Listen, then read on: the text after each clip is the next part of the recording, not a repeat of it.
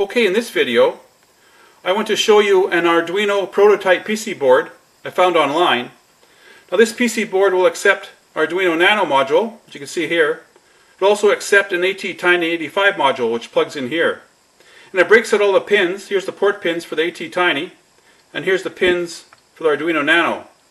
Now if you want, you could add a socket to the board if you want to put your module into a socket. So you just solder in the sockets, and then you could plug in and out your Arduino Nano.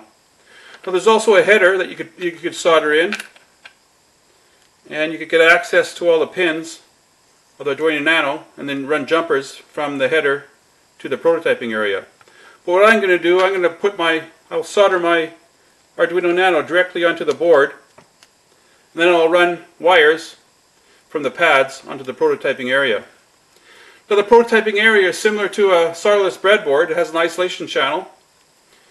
In this case it has 3 isolation channels.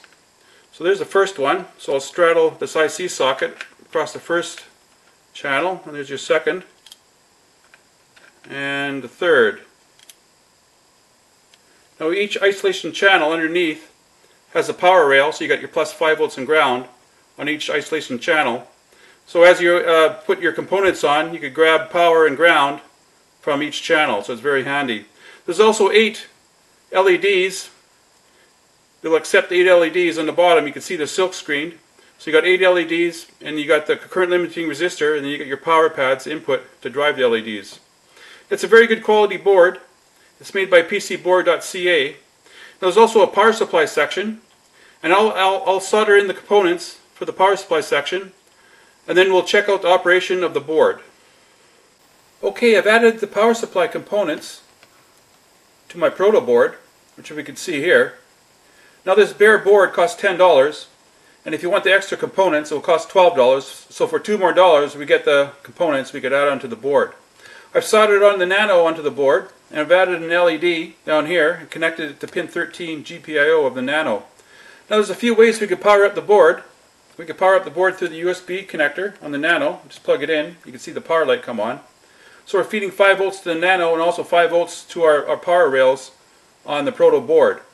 We could also use an adapter like this, an AC adapter to USB if you want, and we could power up the board that way.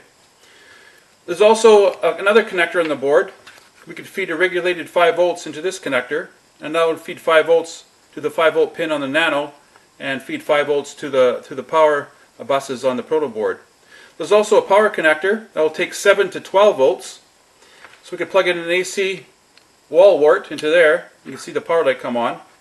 So we're feeding 12 volts to the V-in on the Arduino Nano, and the 12 volts is also fed to this voltage regulator and cuts it down to 5 volts, which will drive the power buses on the Protoboard. So we get a little bit more current capacity with this regulator. So those are the options we could use to power up the Protoboard. Okay, I have my Protoboard powered up by my USB cable connected to my computer, and I have TerraTerm running on my computer. It's a serial terminal program, so I could gain access into the Nano, and I have a little program running on my Nano, so I could turn on the LED on pin 13. You can see the LED come on. I could turn it off, and I could blink the LED, and there she is blinking. Now there's 4 holes, mounting holes on the board. So what you could do, you could mount this on a piece of aluminum, which I do, and then I could apply that into an extruded aluminum enclosure. And you could use standoffs and bolt it onto a piece of aluminum plate, and you could get all sizes of extruded aluminum enclosures where you could put the project board into. Okay, here's an example of another project where I mounted the PC board onto a piece of aluminum plate. And I use standoffs, and these are threaded standoffs. So you have a screw on the top and you have a screw on the bottom, and it tightens down the board onto the aluminum plate. You could also do that for a Vero board. Same thing. You could use the same standoffs, which are threaded, and you have a screw going out through the bottom and a screw going through the top. That's pretty handy. And you cut the size of aluminum plate to fit your extruded aluminum enclosure, and then just slide it in.